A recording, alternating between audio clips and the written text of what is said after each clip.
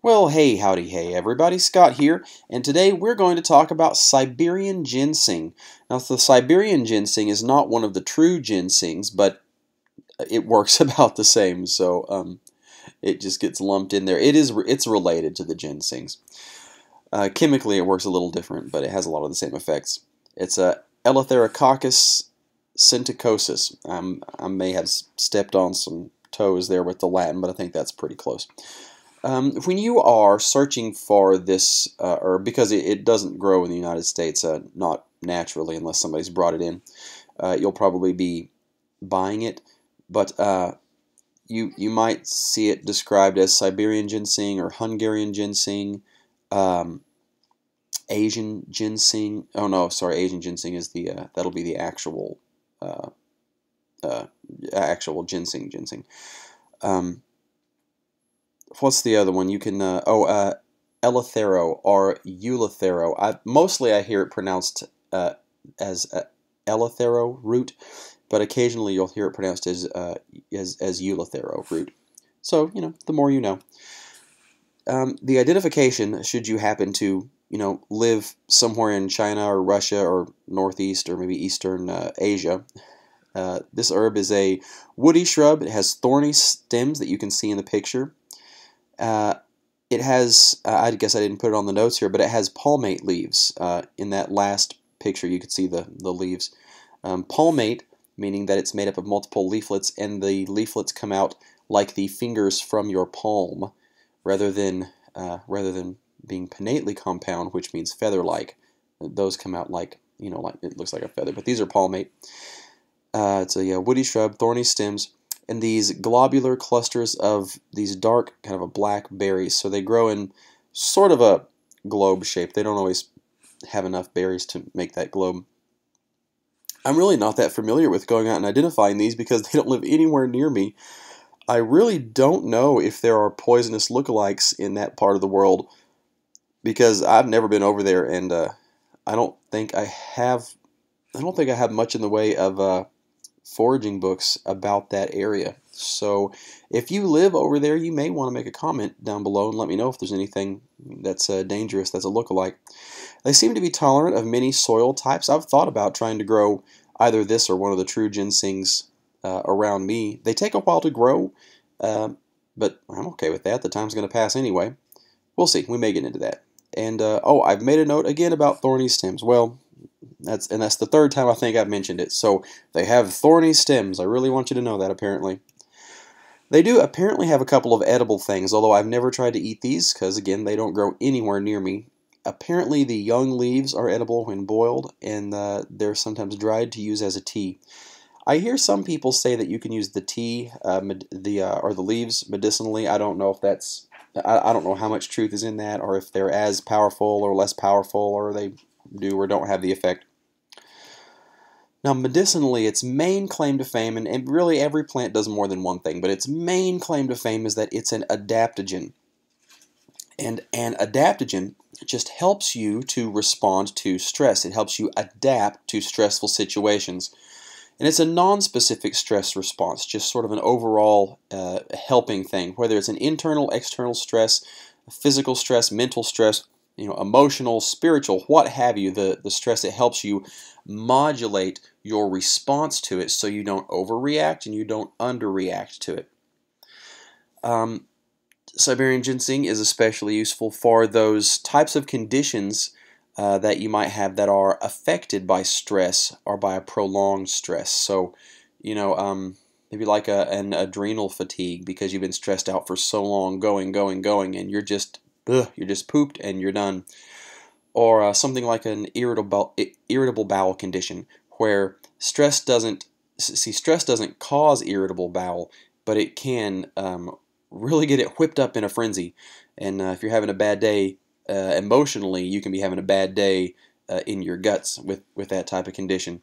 And this would be helpful with that. It helps to modulate your response to the stress. Therefore, it kind of modulates the amount of gut discomfort you would have with those conditions.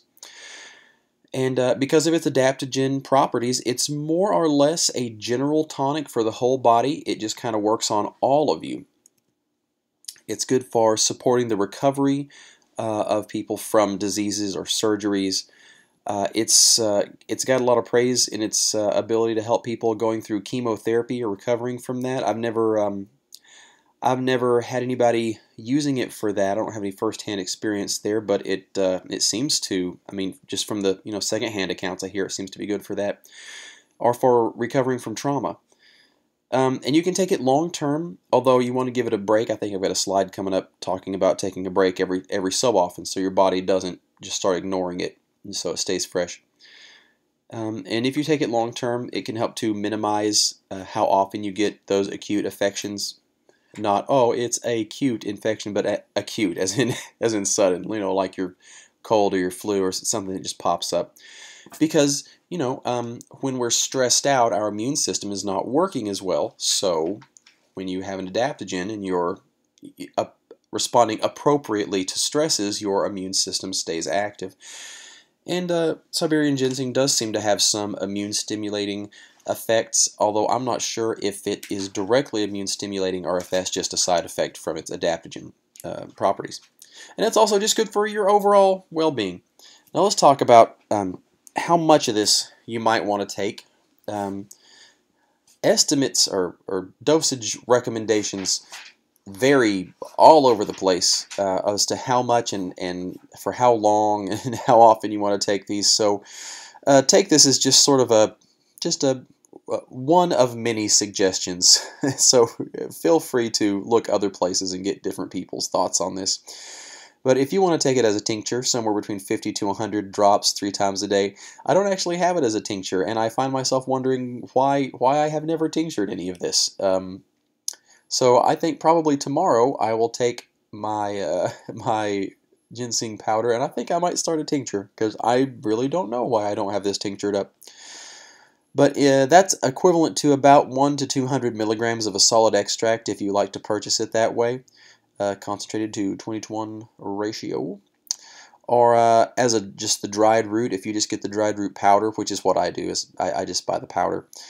About 2 to 3 grams 3 times a day, and that's not a whole lot. I measure that out on my scale to be about well, that's a typo right there, not 1/5. That should say 1.5 to 2 teaspoons. That's a big discrepancy from 1/5 of a teaspoon to 2. Yeah, the 2 to 3 grams is about 1.5 to 2 teaspoons, somewhere in there. And yeah, I would say take it for 4 to 6 weeks, and then give it a 2-week break. Some people will say don't take it for longer than 3 weeks. I'm not as concerned about this one. I guess it depends on who's taking it. Just kind of feel it out for yourself. If you have access to an herbalist personally that knows you as a person better in your own personal circumstances, then you can talk to them and see if they think it's reasonable for you to take it up to 6 weeks, or if they think maybe you should just take it over a shorter period and then take a break. Now, as for some cautions, some people seem to view this as a relatively safe herb with a few things to worry about, and really I think overall it is. It's not really like a dangerous herb. It's not like we're dealing with poke root where we have to measure out the quantities really carefully. But then some people treat it real safe, and some people treat it like, oh, don't take it with these and that medicine and this condition and that condition, and never ever give it to this person, and like it's made out of. I mean, you start to wonder at a point. I mean, does anybody get to take this? I mean, who would you give this to? But I think it's pretty reasonable to use some caution if you are using, say, cardiac and blood sugar type medications. Because if you think about it, if you are taking a drug to, say, lower your blood pressure because maybe you're stressed out, so you have a high blood pressure, and then you start taking some Siberian ginseng, well, all of a sudden your body is responding to stress more efficiently, more appropriately, and so your body's not bumping up your blood pressure so high, so you have something closer to a normal blood pressure, except that you are taking that medication to lower your blood pressure, and now, well, maybe now you have a real low blood pressure. So that's no good. Or the same thing with blood sugar. This is the type of herb that might be it might be able to get you off of some of your medications, but you definitely want to work with your doctor on that because I mean you don't want to take medications that you don't need, but you don't know when that point is. Just make sure that you're working with your doctor or some kind of trusted healthcare person if that's your goal, and hopefully you'll be able to get there. Also, this plant might not be appropriate for individuals with what I would call a high energy issue. People that are hyperactive, manic, have high blood pressure. Um, this is I mean, it's I, yeah. I'm not as super worried about these, but it's not something that I would just brush off either. It's something to keep in mind, and use caution.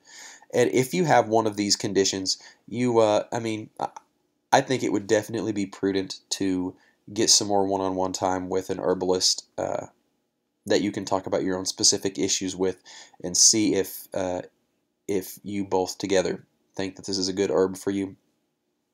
Also, you may not want to take this if you use a lot of caffeine or if you're on some kind of a stimulant drug.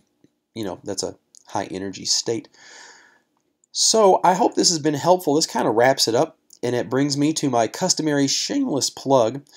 If you liked this and you want to see some more, or if you want to support the anti-zombie efforts, I say that a lot, and this is a Forager's Guide to the Zombie Apocalypse. I don't actually talk about zombies that much. We need to do an actual zombie survival post during my 31 days. In any event, why don't you head on over to patreon.com/foragersguide and throw some money at me. Hey, what were you using that dollar for anyway? You didn't need to go buy a Coke. Can you still buy a Coke for $1? I have no idea. I don't ever drink Cokes. But you can get awesome benefits like ebooks and bonus articles, bonus videos, and I have a bonus Patreon thing going on right now too. Just like I have this 31-day video challenge, I have a 31-day bonus material challenge for my patrons. So you can head on over there and you can peruse back through the past posts and pick up all of those. Pick up the past posts. I've dropped it. I can't think of more P things to say. Anyway, head on over there, and until the next video, keep your eyes out for plants and zombies, and happy foraging.